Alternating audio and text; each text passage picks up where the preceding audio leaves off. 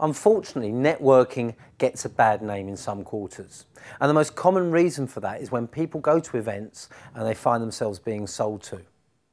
Now, for me, this is just never going to work. And people who try to sell at events very rarely last long. But what happens is if you picture a room full of people, everyone's trying to sell. There's no one there to buy. So you end up with what I call the networking dance.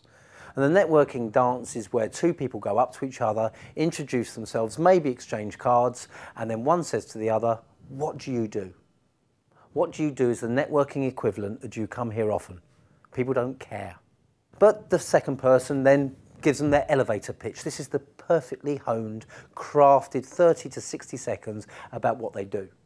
The person who's asked "what do you do?" and who doesn't care listens to the elevator pitch, just waiting for it to end for the next stage of the dance, where the person who's just finished giving their pitch will say, "And what do you do?" And they can deliver their pitch. The two then shake hands, separate, and move their separate ways. And it's a very unsatisfying experience for all parties, and that's why networking sometimes gets a bad name.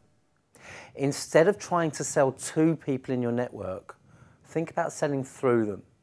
Build relationships, find people you like, find people you can get on with, and build the relationship to the point where you want to help them and they want to help you.